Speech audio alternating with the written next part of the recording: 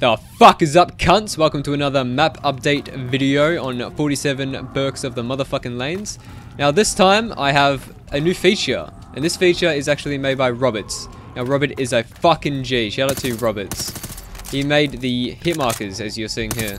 So these are replicated from Black Ops 4 and they're beautiful. So you've already seen this area, you know. I haven't done much to this section, or this one even. I've been mainly spending my time down through there, which I'll show off in a minute. But one thing I have done is tried to spruce up who's who.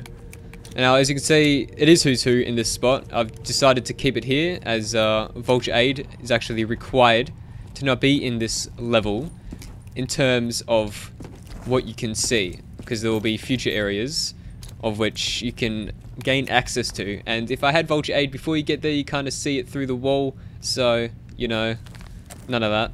But anyways, who's who, tried sprucing it up a little bit.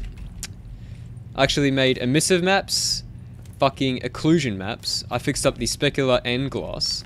I was gonna have a detail map, but the material category wouldn't allow me to full spec it, and I tried fucking with the tech set defs again, and you know, it never fucking works, so fuck that. But anyways, moving towards the main section here of the underground.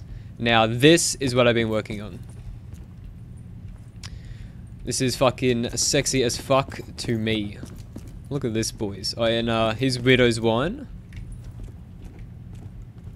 Might as well buy that right now. Why not? So the weapon for this area is the Maverick from Call of Duty Ghosts. Sexy gun, sexy gun. As you can see, we've got a workbench here, and did decide to put a barrier there, so there's that. I'll pack a punch the gun real quick, just to show off my camera once again. I haven't gotten to balancing this gun or changing its pack a punch name, so ignore the fact that it's called the Paragonite. Probably will change, but we'll see, we'll see. If you have an idea for the name of what it should be, leave a comment down below for the pack a punch name. Ignore the ceiling, by the way. Alright, it's temp, boys, it's temp. Probably gonna actually change up the whole idea I had originally. Couldn't really execute it that well, so fuck that. I'll do something else, we'll see.